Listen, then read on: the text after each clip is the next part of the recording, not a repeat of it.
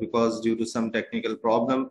Now, just for the checking, I just want to ask someone, some student can confirm me that you are listening me properly. So we are going to start. Okay, thank you so much. Thank you so much. Okay, so our today's topic is drug therapy of gout. You know, gout basically the hyperuricemic state, you know, and that is the deposition of monosodium urate crystals. That is the uric acid, and this uric acid is in the form of monosodium urate crystals. Okay, crystal induce, basically this crystal is responsible to induce process of inflammation. Hyperuricemia, you know, hyperuricemia, that is the increased level of uric acid, increase crystal deposition phenomena, protein binding, receptor binding, then cytokine, that is the inflammatory mediator releases cytokine, and influx of polymorph nucleosides, crystal is engulfed, and process of phagocytosis, and it will induce the process of inflammation. You know, in hyperuricemia, this is very interesting slide, when there is an imbalance between production and excretion, right? So when production is increased as compared to its excretion, you know, normally uric acid is filtered, 90% filtered, and again reabsorbed in the proximal convoluted tubule, right? So if increase production but decrease excretion, so it will lead to hyperuricemic state.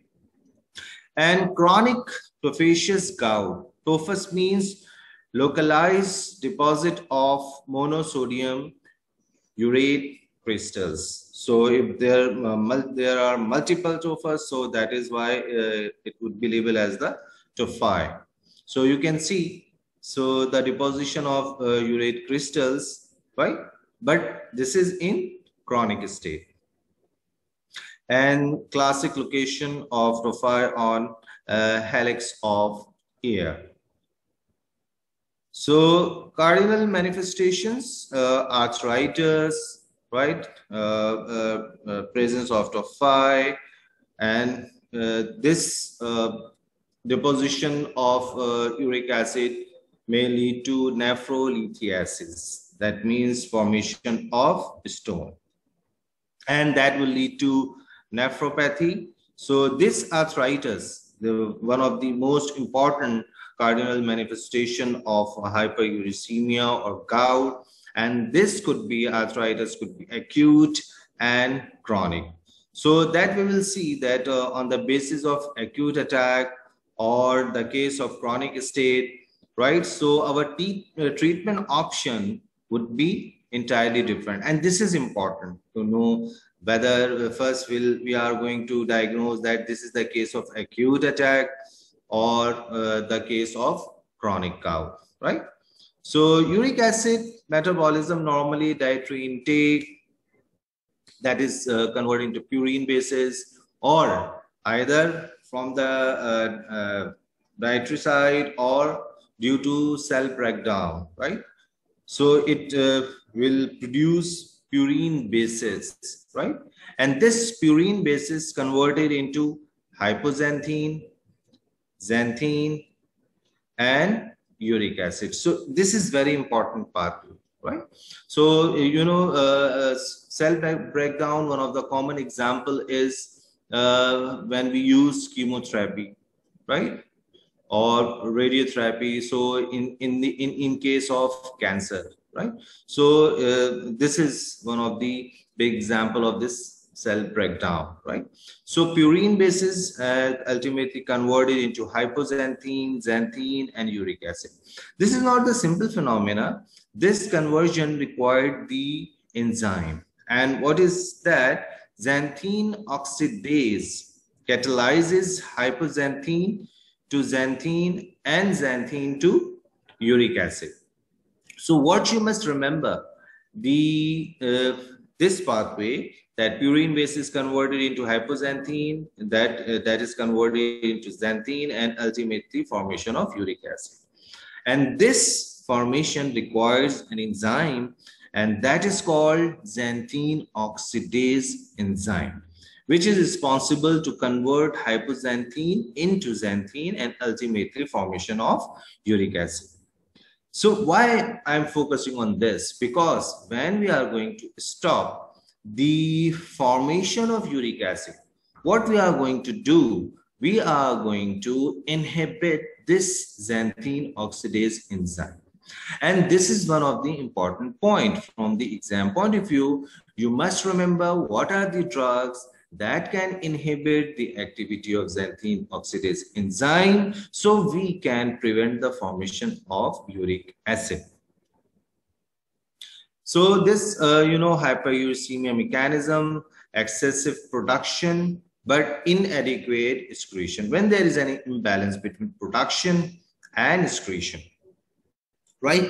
So one of the phenomena, one of the mechanism that already we have discussed, one of the option could be, as far as the treatment is concerned, one of the option could be to decrease the formation of uric acid, right? So this is one of the phenomena. We can reduce the level of uric acid. And another phenomena could be to increase or enhance the excretion of uric acid, right? So the term that we will use when we are going to enhance the excretion of uric acid by using different pharmacological agents or drug, that would be labeled as uricose uric agents. Uricose uric agents. When we say, what do you mean by uricose uric agents? Your answer should be the agents or the drugs that are responsible to enhance the excretion of uric acid would be labeled as uricose uric agent. So up till now, we have two different groups that can be used in the treatment of gout. One of the group could be to inhibit the activity of xanthine oxidase enzyme, which is responsible to convert purine bases ultimately finally into uric acid. And number two, by enhancing excretion of uric acid by using uricose uric agent. Clear? So drug therapy of gout, what drugs are available for treating gout? This is important question. Treating acute gouty arthritis. So in one of the previous slide, already we have discussed that one of the important cardinal manifestation is the arthritis due to monosodium urate crystal deposition, and this arthritis could be of acute in manner and as well as in chronic, right? So treatment of acute gouty arthritis, okay, you know, arthritis, itis means inflammation. So inflammation in the joints. And why this inflammation occur? You know, monourate sodium crystal when deposited, our immune system consider that crystal as a foreign substance. Our immune system is going to be activated and try to engulf that crystals, right? So leukocytes, they are going to move towards that side, that is the migration, and they try to engulf that urate crystal, and by releasing cytokine, there is a process of phagocytosis. So during this process of phagocytosis, due to the release of cytokine release, it will induce the inflammatory phenomena due to these release mediators, right? So what are the drugs that we can use in acute gouty arthritis? One of the main drug is colchicine. And second, NSAIDs, non-steroidal anti-inflammatory drugs, and you are very well familiar of this group. right? And steroids, steroids are powerful anti-inflammatory agents, right? When we say, steroid is a broad terminology. Basically, if we just want to more specified, okay, which type of steroid, glucocorticoids or mineralocorticoids. The anti-inflammatory activity is due to glucocorticoids. So more specifically, glucocorticoids. When we say steroid is a broad term, right? Rest, analgesia, ice, and it takes time. So this problem can be relieved. So colchicine, NSAIDs, steroids. Acute arthritic drug. This is further explanation. Colchicine, steroid, NSAIDs, and urate lowering drugs. Allopurinol, probenecid, and febuxostate. So this is one of the drugs that is being used nowadays commonly or effectively. In the recent past, allopurinol supposed to be the very important and main drug, right? Allopurinol. And one by one, we will discuss its individual property like mechanism of action and what are the side effects, right? So, but due to one of the problem related to this allopurinol is the hypersensitivity reaction. So febuxostate, it's a new agent, but not very much new. But now this is being preferred, especially in patients who are showing the hypersensitivity reaction against allopurinol. This febuxostate can be used, right? So acute attack. So this is very important point. Acute arthritic drugs or urate lowering drugs. I just want to clear this. Basically acute arthritic drugs, this colchicine or steroid and NSAIDs, what they are going to basically do, they are going to control the inflammatory reaction. Basically, they are going to produce anti-inflammatory activity. This is important point, right? And this allopurinol, probenecid, febuxostate, they are related to allopurinol and febuxostate. They are going to decrease production of uric acid, and this probenecid act as uricose uric agent. In the beginning, already we have discussed two mechanisms. Either we are going to use the drugs that can decrease the production of uric acid, and number two, by enhancing excretion of uric acid. So this allopurinol and febuxostate, these two drugs, they are going to decrease production of uric acid, and this probenecid act as uricose uric agent. And this colchicine and steroid and NSAID, they are basically anti-inflammatory drugs, and we use in the treatment of acute attack. Plus, rest is very important in this condition, analgesia, and it takes time. Colchicine now, one by one. Only effective in gouty arthritis. Very specific drug, Why we have mentioned this word? Because NSAID, anti-inflammatory activity, and can be used in any other condition, right? But this colchicine is specific for gouty arthritis, right? Not an analgesic. So this point already we have discussed, right? This colchicine is going to prevent the process of inflammation. Does not affect renal excretion of uric acid. I think this point is clear. Already we have discussed. This is not an analgesic. This colchicine doesn't affect renal excretion of uric acid. Doesn't alter plasma solubility of uric acid. Neither raises nor lowers serum uric acid.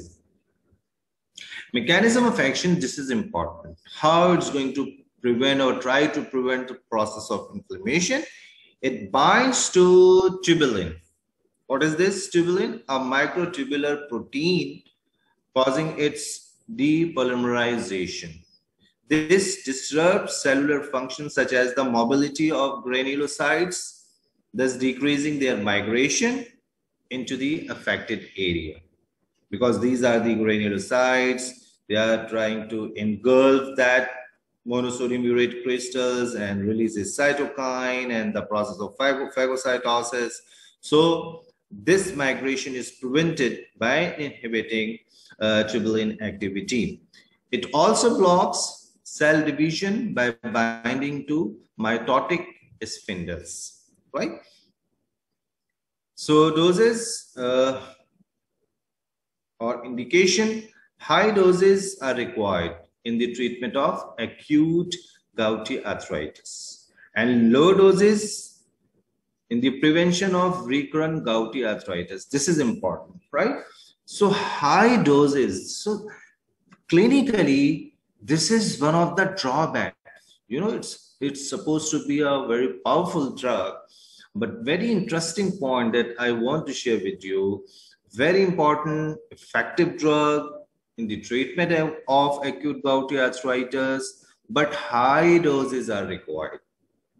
So is there any problem if we use high doses? Yes, because it can cause severe diarrhea. It can cause severe diarrhea. So this is one of the clinical problem, right?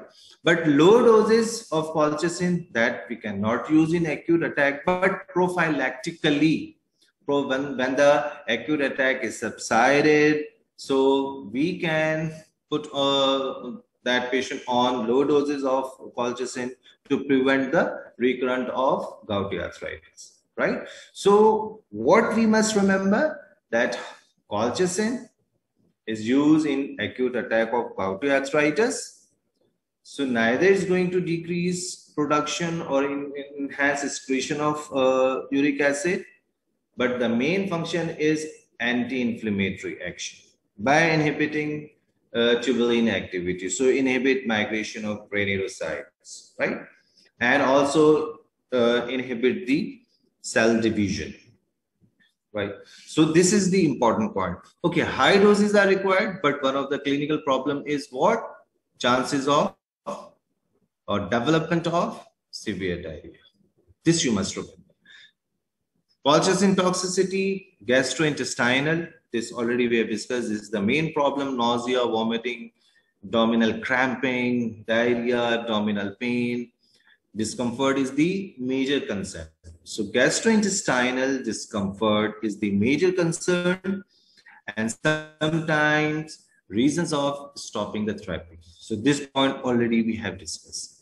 And another problem is hematologic problem, agranulocytosis, aplastic anemia, thrombocytopenia. But this will occur if we are using colchicine for a prolonged period of time. Then muscular weakness, adverse effects, dose related, and more common when patient has renal or hepatic disease, right? Treating acute gout, what is the role of colchicine in treating acute gouty arthritis? So this, anyone? Because already we have discussed, so this is the question. What is the role of colchicine in treating acute gouty arthritis? Anyone can quickly, if able to reply me quickly. What is the role of colchicine in treating acute gouty arthritis? Okay, here is the answer. Anti-inflammatory activity. Very good. Anti-inflammatory activity and mechanism of action, how it's going to reduce inflammation and different important points. Very nice. Okay, thank you. Now, another drug therapy of gout, drugs that block production of uric acid. Because, you know, why we are not discussing steroid and NSAID was discussed in the previous lectures, right? So that is why we are focusing on important drugs related to specific drugs related to the gout. Okay, I got the answer. Thank you so much for your reply. Now, drugs that block production of uric acid, right?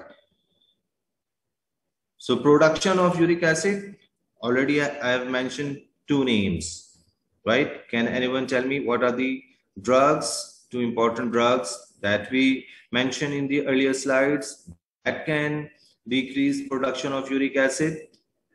Okay, here is the answer, allopurinol, and the next one is Phabus or state, right?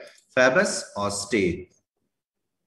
So these are the two important drugs that can, okay, again there is a, okay, thank you so much. Thank you so much. I received answer. So uric acid metabolism, whether from the dietary intake or from the cell breakdown, purine bases, they are converted into hypoxanthine, xanthine, and ultimately uric acid. Xanthine oxidase catalyzes hypoxanthine to xanthine and xanthine to uric acid. So allopurinol, inhibitor of uric acid. Allopurinol, inhibitor of xanthine oxidase and effectively blocks formation of uric acid, right? So at the 2 level and hypoxanthine, when hypoxanthine is converted into xanthine, this is one of the point that hypoxanthine is not going to be converted into xanthine, or it also acts on xanthine is when xanthine is converted into uric acid at both level, right? So allopurinol inhibits xanthine oxidase enzyme, right? So another important point, you know, allopurinol is a prodrug.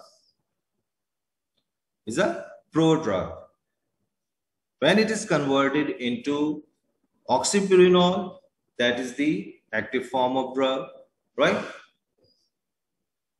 Allopurinol, 90% absorption from the gut, metabolized to oxypurinol. Once daily dosing, lower serum uric acid level, lowers uric acid, urine uric acid level. Side effects are rare but potentially lethal, right? And that already we does that the chances of hypersensitivity reaction. Management of hyperuricemia of gout, management of hyperuricemia associated with chemotherapy, right? It's already we have discussed. And prevention of recurrent calcium oxalate kidney stones. So these are the major indications of allopurinol. So gout is not the only indication for allopurinol. You know, and already we have discussed gout is due to hyperuricemic state. So this hyperuricemic state can be developed when we are treating cancer, when we are using chemotherapy that is responsible to break down the cancer cell. So this uric acid level is going to increase. This is important, right? So this is the black box warning of allopurinol. Allopurinol should be discontinued at the first appearance of skin rash or other sign of an allergic reaction. There is a question. Okay.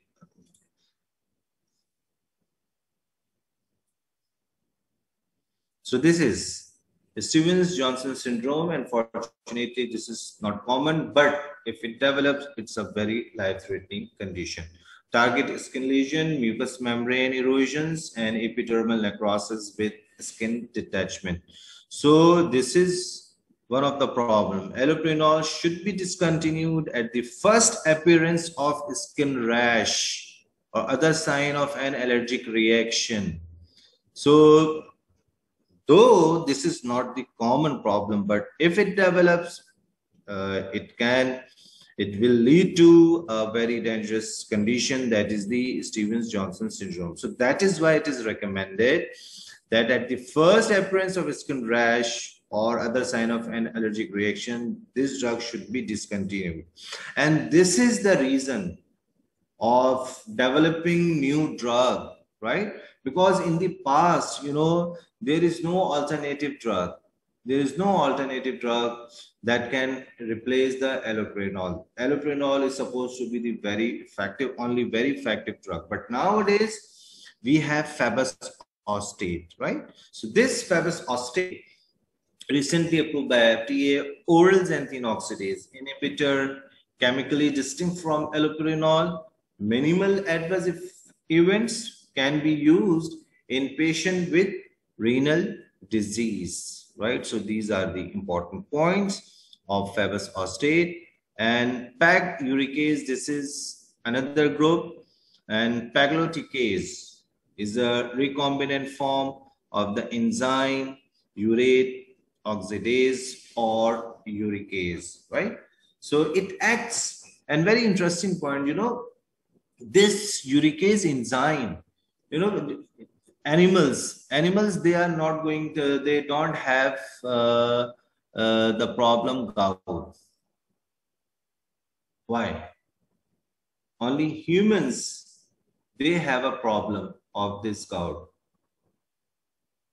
You will not find gout in mammals or mammalians, like in cow or all these, because mammalians have uricase enzyme, but humans, they are not having this uricase enzyme. So pagloticase is a recombinant form of the enzyme urate oxidase or uricase. It acts by converting uric acid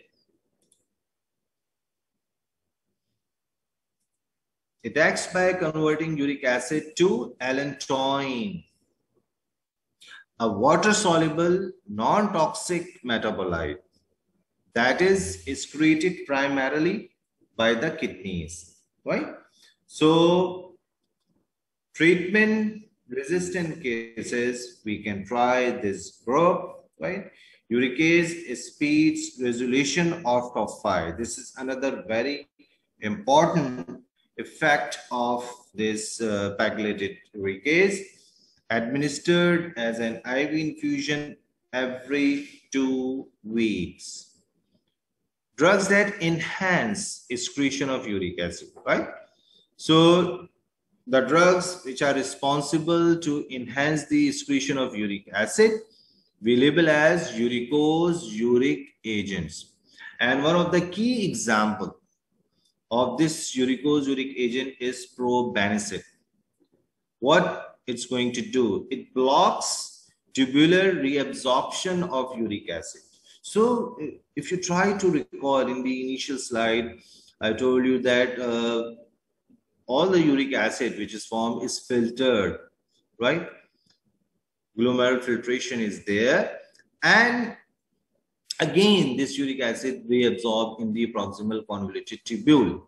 So when we use probenecid, what it will do, in proximal convoluted tubule, there is a pump, right? There is a transporter, right, for weak acid.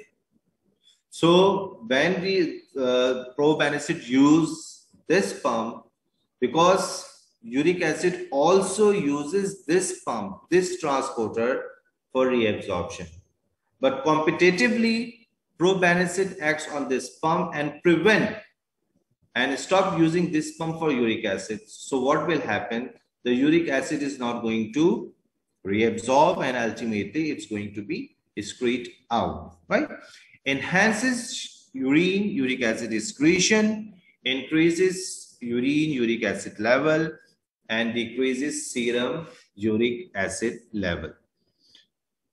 Moderately effective, increase risk of nephrolithiasis. So this is one of the reasons that we are not using commonly, right, this uricose uric agent. It can be used, but if we mainly use it, it can be used as adjuvant therapy, as supportive therapy with decreased production of uric acid. But we cannot solely or mainly or only use this uricose uric agent, because already we have discussed the mechanism. Increased risk of nephrolithiasis. How? Because when increased amount of uric acid in the urine for the excretion, there is increased chances of precipitation of this uric acid, right, during the passage of excretion. So that is why increases risk of nephrolithiasis, not used in patient with renal disease. Frequent but mild side effects.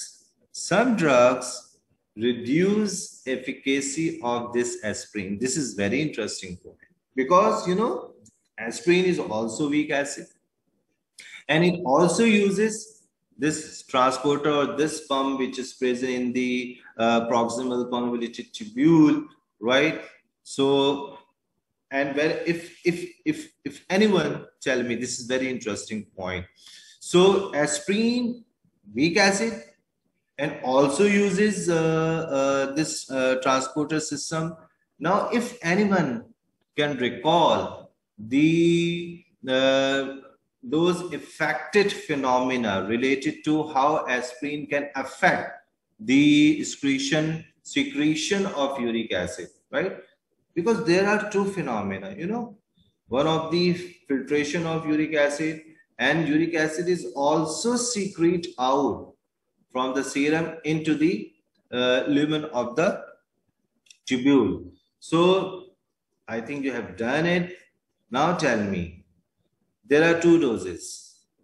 High doses of aspirin that we use as anti-inflammatory agent. When we use aspirin as anti-inflammatory agent, we are required the high doses of aspirin. And we are also using low doses of aspirin.